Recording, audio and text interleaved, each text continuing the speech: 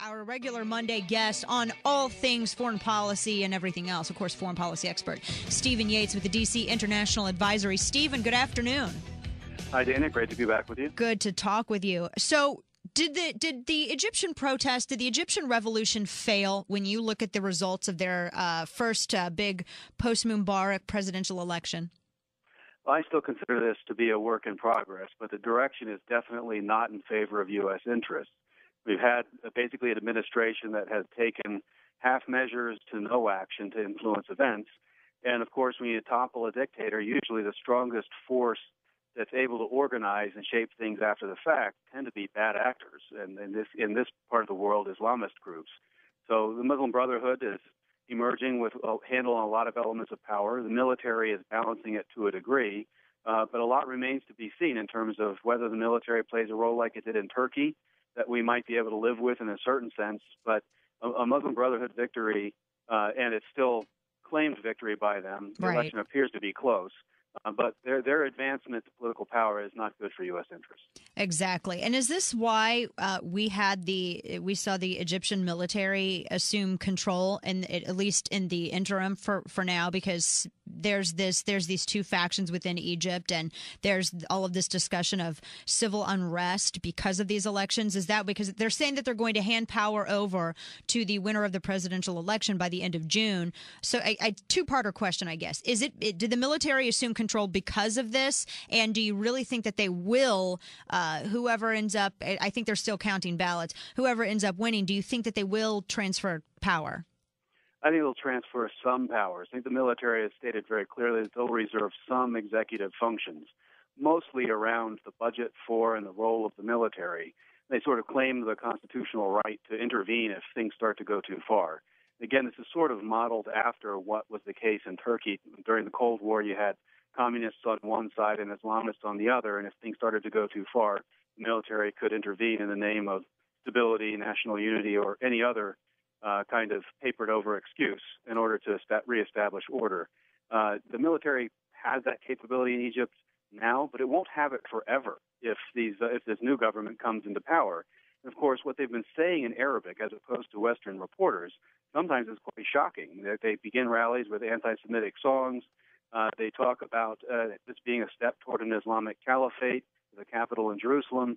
So, I mean, this is not just some local political movement that just won because they had a better ground game. This is part of a larger movement that's of concern.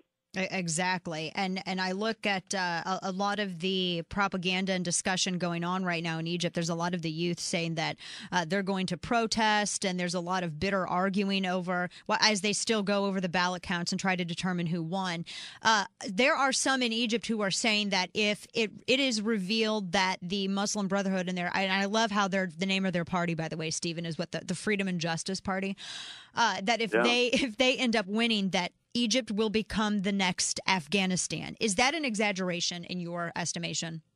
Well, I can't help at first sort of admiring that anyone aspires to become Afghanistan. That is a whole mix of complications that I don't think anyone really seeks. Now, I don't think that Egypt is quite in the same mix. Egypt has a real basis for an economy, whereas in Afghanistan, a much more brutal existence with enormous role of illegal narcotics and other kinds of factors. So Egypt obviously is heading through very difficult period ahead, and having Islamists in power can't be good for business in, say, the tourism industry. But Egypt is a larger country with a real economy, with real prospects, if they don't have bad governance, which they may be trending towards. Right.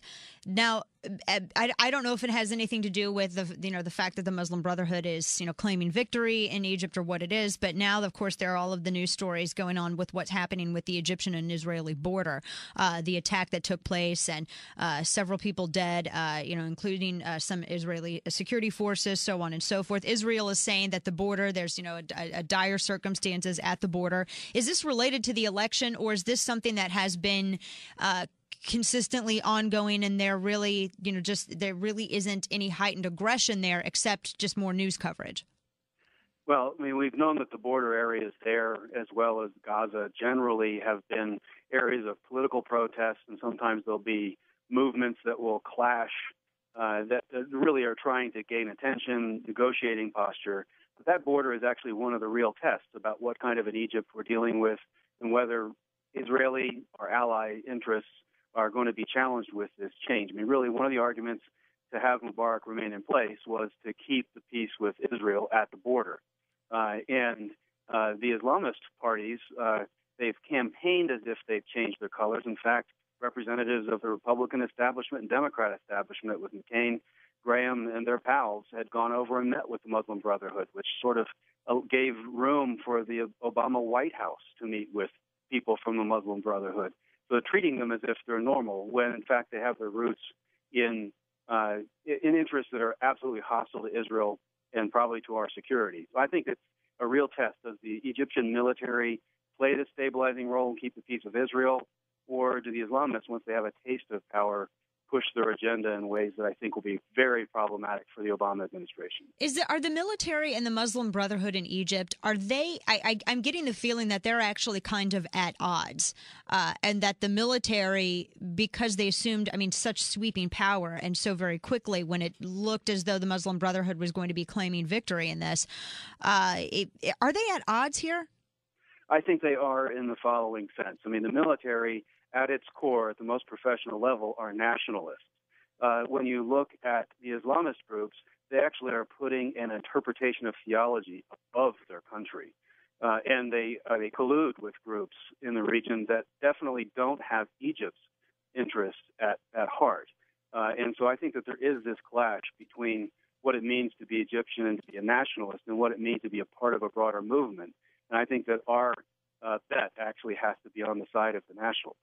Wow. Well, it's going to be very interesting to watch this unfold and see what happens when we come to the end of June and the military is going to have to transfer power. And it's going to be very interesting to see, too, if the Muslim Brotherhood actually keeps that victory.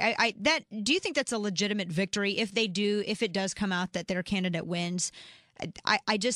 For a party that used to be banned and seemed to have such public opinion against them, I find it a little difficult to believe that they would actually, in a legitimate election, win a presidential election in Egypt. Yeah, well, I think it's very, very difficult for the public in Egypt to choose. We'll have to see what proportion of the population actually participates at the voting age.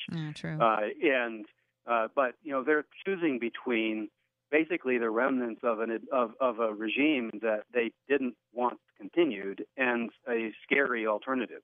And so I think that having it close is actually, in some ways, a reason for hope for the future. Really, the Islamists ran away with the parliamentary elections. And if this is at least close, it gives some sense that the rest of the country might be prepared to stand up.